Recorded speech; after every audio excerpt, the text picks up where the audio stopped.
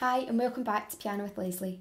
We're working our way through Bastien Piano for Adults book number 1 and today I would like you to turn to page 45.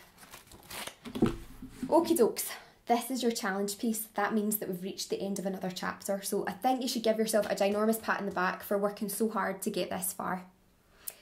This page introduces something new which is called a flat sign. It looks like a funny bee. When you see your flat sign, you always want to play the note immediately to the left.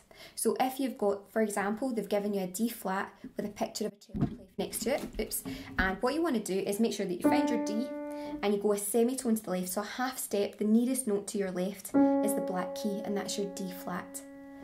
The thing to remember with this is that they draw it once in the bar, but you have to remember it until the very end of the bar. So this piece has got the D flats repeating, it occurs quite a lot, so be very, very careful to add in that D flat, otherwise your tune will sound a bit strange.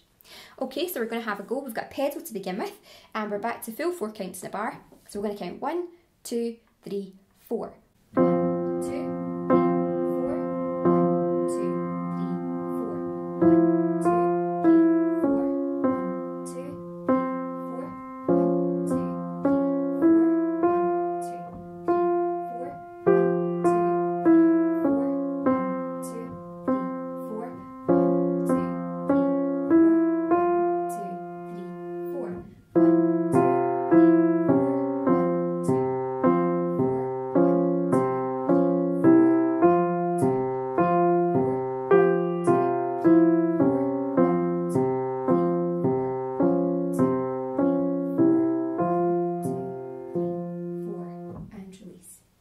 Please note, in the second last bar, it says dim a rit. So dim stands for diminuendo, which means gradually getting softer, and rit is to slow down. So you just want to gradually soften that and slow it so it almost disappears, okay, into the distance.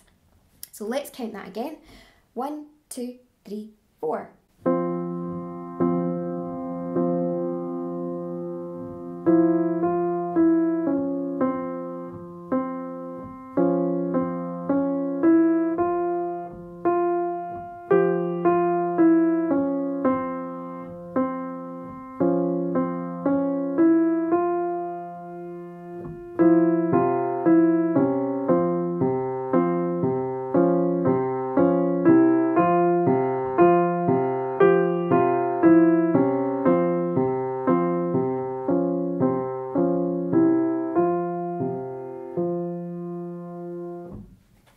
Like I said, my favourite so far. I hope you really enjoy practising that. Work really hard. It's not an easy piece to begin with, but take your time and enjoy what you're doing. I'll see you soon. Bye.